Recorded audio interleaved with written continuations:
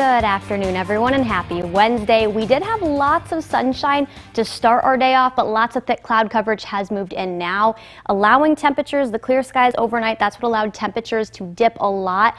Every single place was either at freezing level of 32, that was in Janesville, and every single other place in the state line was able to dip below that level of freezing line. So 31 was the low this morning in Rockford, 29 in Sterling, 30 in Savannah, and then 29 degrees in Freeport. But we talked about the cloud coverage. Here's a live look.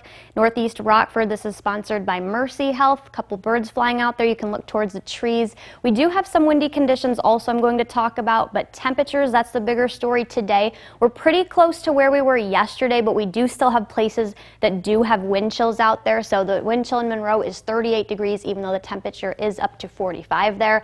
Some places are reaching closer to the mid-50s, 54 in Sterling and 54 in Savannah. 49 though in Galena, northwest of here, 48 in Rockford, and then 45 in DeKalb. So temperatures are well below average yet again today. It was a nice weekend that did not carry over, unfortunately, during our work week though. Most of this is what's called virga. It's not actually making its way to ground levels or the surface, so any flurries or snow showers are in the upper levels, and that's actually not reaching to the ground. That's going to be a different story though as we get into the next couple of days with the next system that's going to eventually approach our area. So this is the Storm Prediction Center's Day 3 outlook. We do have an area of an enhanced risk, this brownish orange color. That's a level 3 out of 5. After that, that's a slight risk, 2 out of 5, and then this lime green color, that's a 1 out of 5. This entire area that's this lighter green color, this is the areas that could see some non-severe thunderstorms, but we're going to put our attention towards areas in Nebraska and then also Kansas. That's the area for the greater chance of seeing some severe weather, but this is eventually going to track up closer to us. So the Storm Prediction Center did highlight days 4, 5, and 6.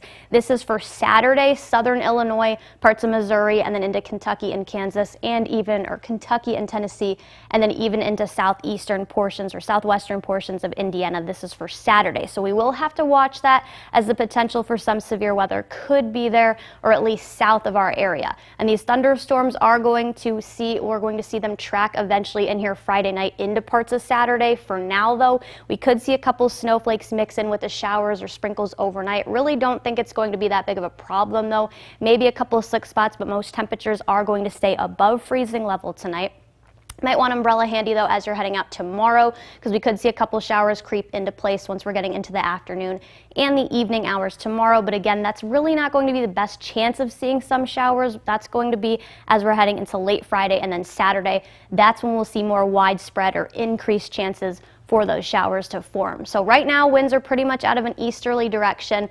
Right now in Sterling, 18 miles per hour, 17 in Rochelle, 14 in Rockford, 10 in Freeport. So they're not terrible, but they are going to hold on to that gust up to about 20, 25, 30 miles per hour through today, and then through the rest of your overnight hours into Thursday morning. 21 are the peak wind gusts in Rockford, so you don't have every single place that is checking in with a peak wind gust. About half of our counties are. 22 miles per hour in Savannah, and then 20 in Rochelle. So tonight's low, 34 degrees. Luckily, that's a little bit above freezing level. A few showers, but there is going to be a lot of clouds, so those are going to be on the increase. 51 tomorrow, chance of showers. That's mainly in the afternoon, early afternoon, and then late evening. Then we're going to see temperatures increase a little bit. Friday, 61, 63 Saturday, so at least we're talking about the 60s back into forecast. Mimi, that's a little bit closer to average.